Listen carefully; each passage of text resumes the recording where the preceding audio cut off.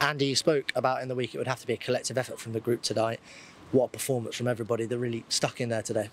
Yeah, it was, I think. Apart from the first 10 minutes, I think our shape worked brilliantly. We were good in our shape, which gave us then the opportunities to press them and force them into errors. And yeah, I think it worked really well today. And the last 10 minutes, we all stuck in and managed to see it out.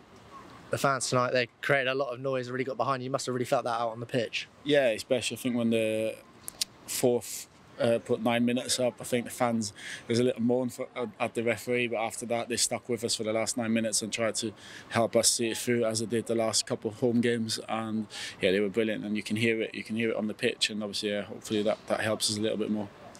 A draw at the weekend, a win here tonight, there's a little bit of momentum beginning to build, and it puts you in a good position for this block of fixtures. Yeah, I think the manager said after the game now, the challenge for us is now, can we go on a run? Because we haven't done that yet this season. I think that we won 2 games in a row, so obviously we've got a chance on Sunday, and that'd be nice to do. I think if we've got 4 points now, if we manage to get another few points on the board, it'd be a really good week. And yeah, hopefully we can move forward and carry on like this. Yourself and Chris at the top, full of running tonight, a lot of pressing, but the young lads in the middle of the park, they really got stuck in as well, didn't they? Yeah, I think obviously the 2 young lads, Ayman and Alex. Ayman's on his second start. He was brilliant today.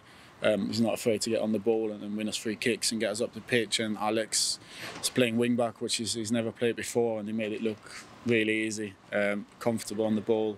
Got us free kicks as well. Got us up the pitch, and then even I think the last 10 minutes our midfield was about 18 years old. I think it was Han, Ayman and Tyreek, so a young midfield, but no, we all stuck together and we managed to see the game out.